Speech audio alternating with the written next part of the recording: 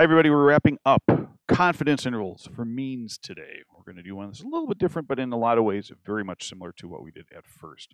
I'm Mr. Hayes. This is Hayes' World of Math. I am going through the Stats Medic curriculum. If you want a copy of the notes that I use, there's a link down below in the description there, as well as links to everything else that I use. And while you're down there, feel free to drop a comment, a like, subscribe.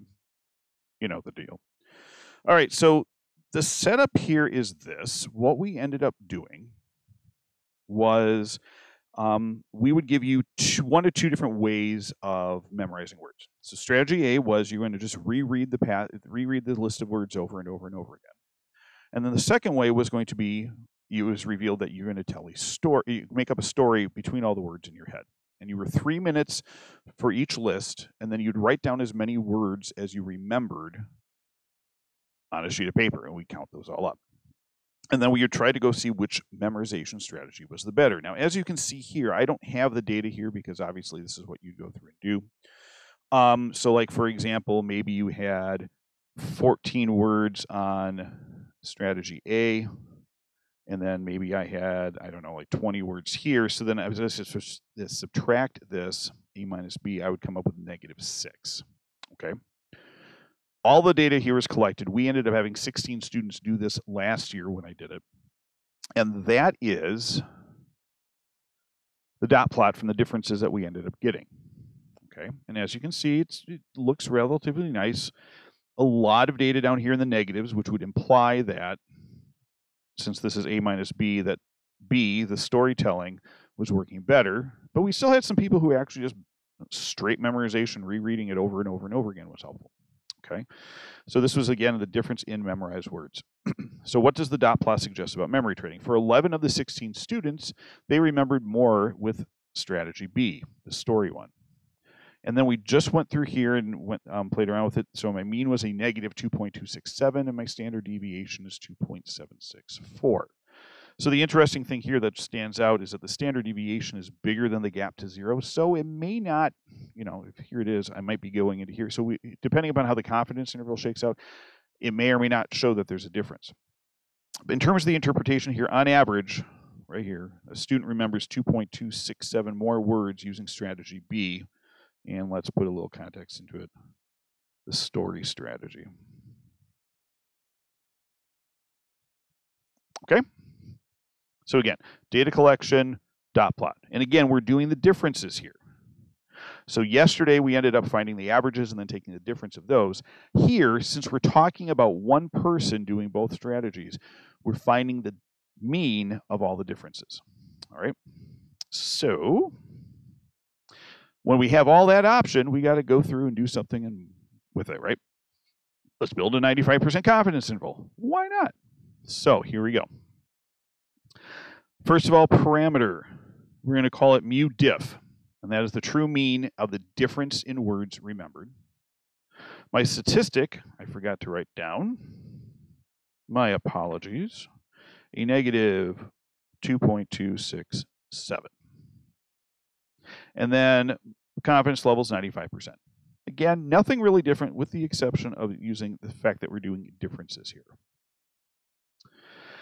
For the plan, we're going to call this the one sample t-test for the difference in means. So again, we're back to the one sample. Why is it one sample? Because we're doing, even though we're doing two different things, we're finding the difference between for each person. So we're getting one sample from each person because they're giving us the difference between the two. Conditions. Order of treatment is randomized.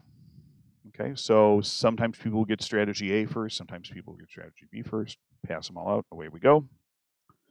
The 10% condition is not needed because we're not doing a random sample. We're doing an experiment here. Okay, so since the treatment was randomized, we're good there. And then for normal or large counts, the dot plot from back here shows no great skew or no significant strong skews or outliers. In fact, it actually looks nice and curved. So apparently having less than 16, not a problem for my class last year. Now, so if the conditions are met, we're going to perform the calculation. So conditions are met, bing, bang, boom. And again, remember, so we can extend it to the population. This is so we don't have to worry about replacement, not that we need it. And then for normal and large counts, allows us to say what? Allows us to say that we are using a normal distribution. Okay. So since all those things are met, general formula, same as what we've been doing for the last 3 lessons. Point estimate plus or minus the margin of error. All right. Specific formula is the mean of the differences plus or minus t star times the standard deviation of the differences divided by square root of n.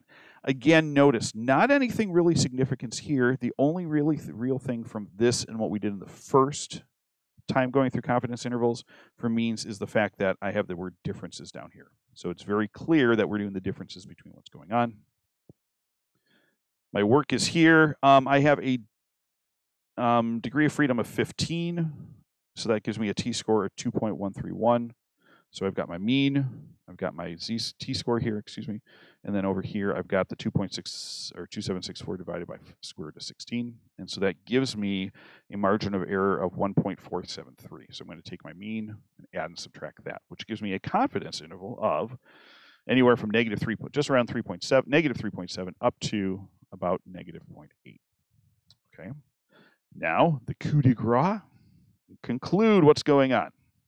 So we are 95% confident that the interval from a negative 3.740 to negative 7.94 words. Again, remember context here.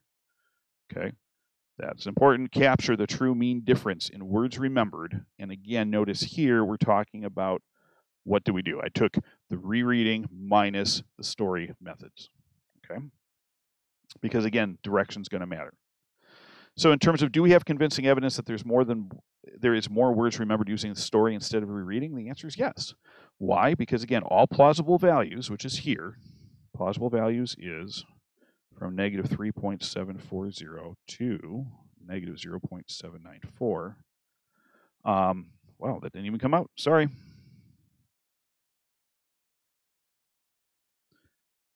In the interval of negative. And since it doesn't cross 0, they're on the same side. That means that whichever method is going to be the negative one, which in this case here would be the story method, would mean that has significant evidence for that one. Okay? So with that, we are done with the experience for the mean of differences.